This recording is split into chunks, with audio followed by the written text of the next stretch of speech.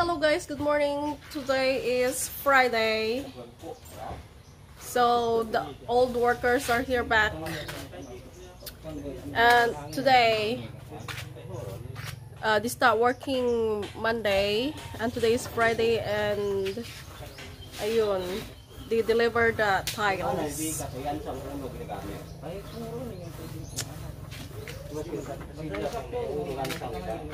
So this is what they have done for start from Monday to Friday. So they did the flooring of the flooring in our extension bedroom, and then they finishing the wall outside because last week only the inside wall finish of smoothing. Yeah, and they smooth here outside also. And they start smoothing the beam right here. Ganon. I did not film Monday to Thursday because I'm not feeling well because I have asthma attack. I look like healthy but I'm not healthy. Ganon. So ayan, they start smoothing that.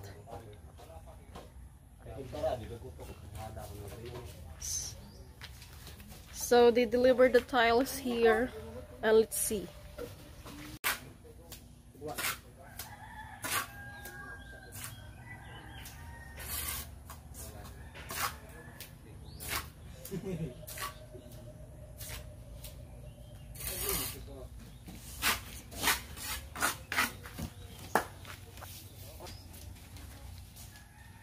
Karan ya puno para dito tumba.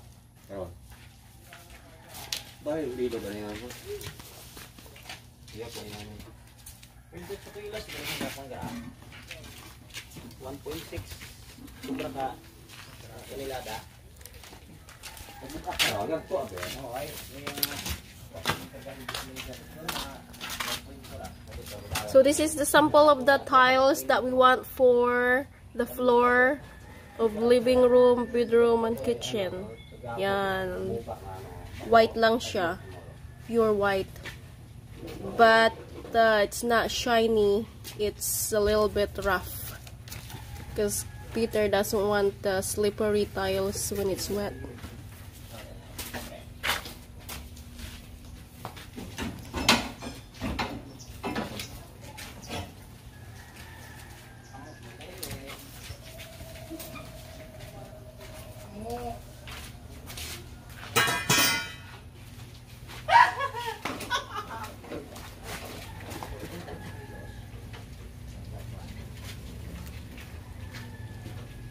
Pirang isa ka ano karan bugkes?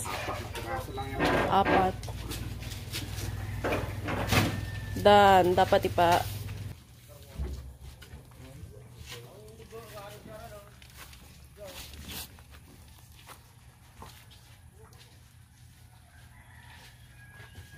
hindi mo pwede hindi lagyan ng bikat to. Hindi pa rin sabihin mong tiles siya, hindi siya pare-parehas ang size. Madadali ako nito nun. Pag hindi mo nahabol. Do you see what I see, guys? My husband is still laying in bed at 11 a.m. Everyone is so busy outside. But I'm alive. Supervising.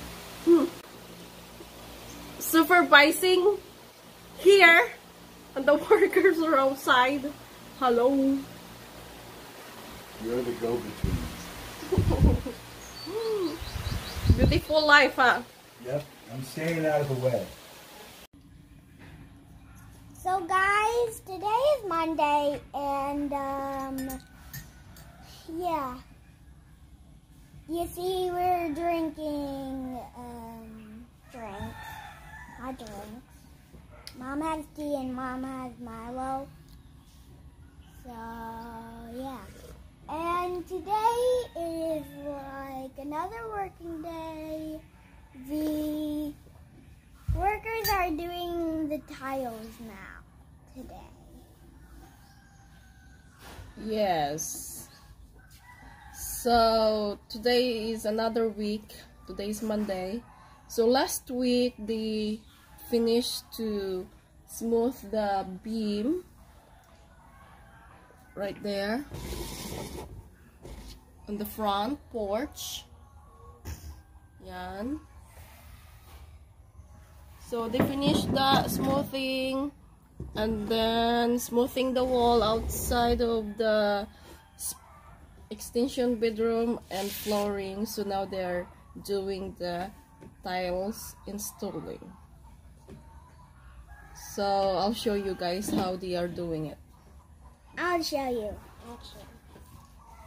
I'm gonna show you how the tiles we're using. Here's the tiles we're using. You can see this one in the front. So then, yeah, there's 240 pieces of tiles. So yeah, and the workers are already working on them. So I'm gonna show you.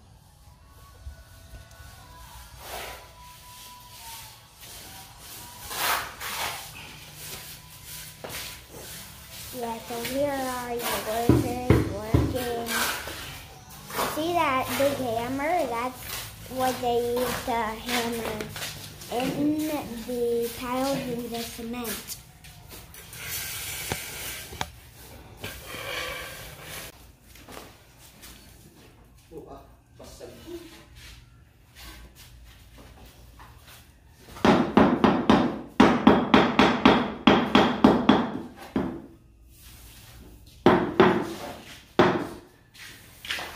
Pingas bilog sa lingkod. Ito, dahil ka.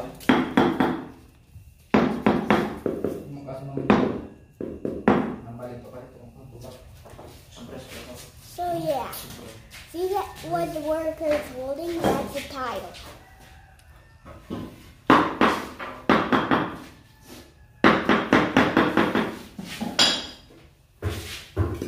And if you see the cement, that's where the tiles are sticking.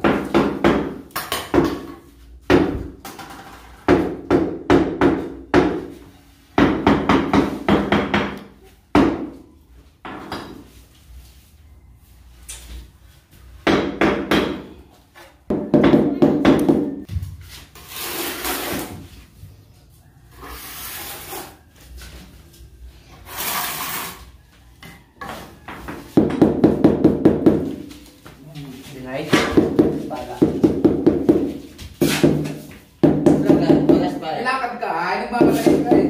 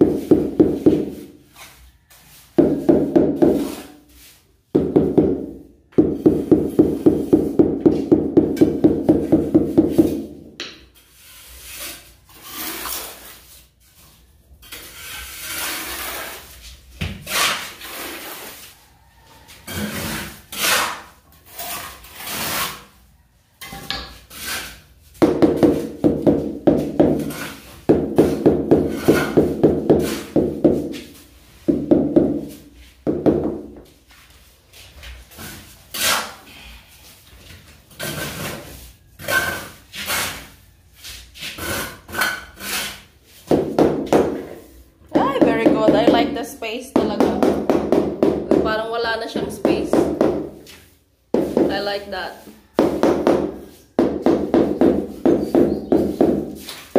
Kasi pag malaki ang space, nangingitim, pangit tingnan between the tiles. Gusto niya. Detress lang kayo ko. Mas gusto ko nga wala na talagang space eh. Mahirap naman pag hindi kasi nagkapares to.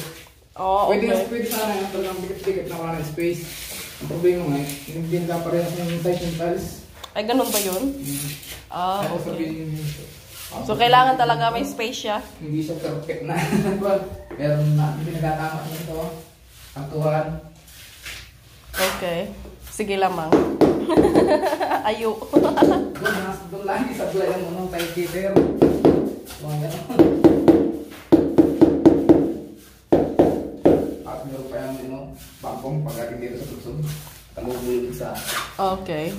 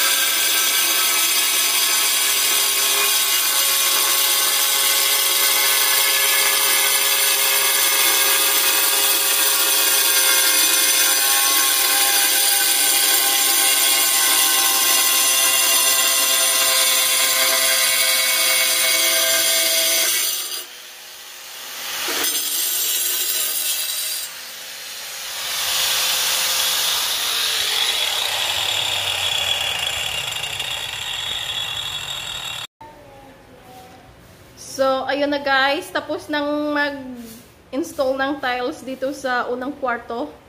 Ayan na siya. So, si Kuya, nag-a-apply na ng... Ano tawag yan, kara Kuya? Ano tawag dyan? Sa powder? Grout. Grout. Para sa... sa line ng tiles. Yan. The grout.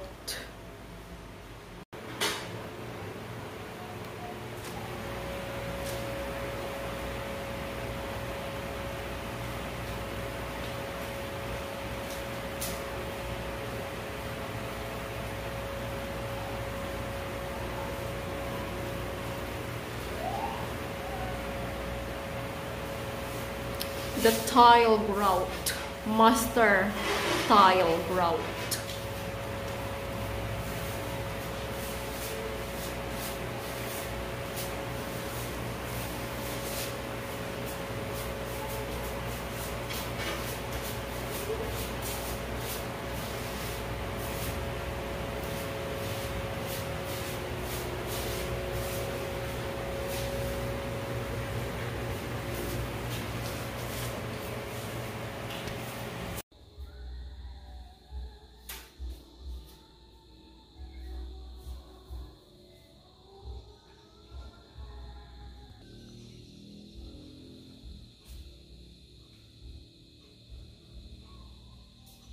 Oh, hi guys. Just giving you the update. You can see behind us we finished the tile in one room.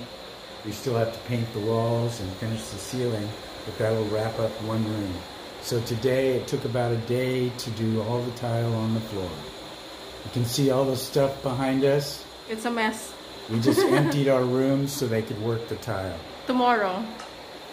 One more night in our room and then we're camping. Yes. So, my advice, guys, next time, I'm wearing mask because there's a lot of dust around here from working. The cement dust and everything. Because I have asthma. It's bad for me. There's your face. There is. So, yeah, so I advise, guys, if you have a budget, make your house empty, that you're not living there yet, so you don't have to carry all your stuff, go out from your room, go back from your room, go back to your room after the paint, after everything, because it's so tiring. I'm looking so haggard. And you know what, my husband's dead today while I'm preparing and busy taking all the stuff out, just laying in bed and watching me doing all the stuff. I did a little bit, but then I had to get back to my post. See? I stay out of the way. It's You're good. right. It's best I stay out of the way. So yeah, so do your house, everything, tiles, painting, you know, while it's empty, so you are not going to do all the things.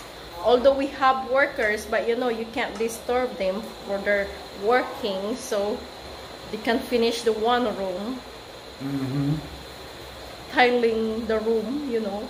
You know what I'm saying? I know what you're saying.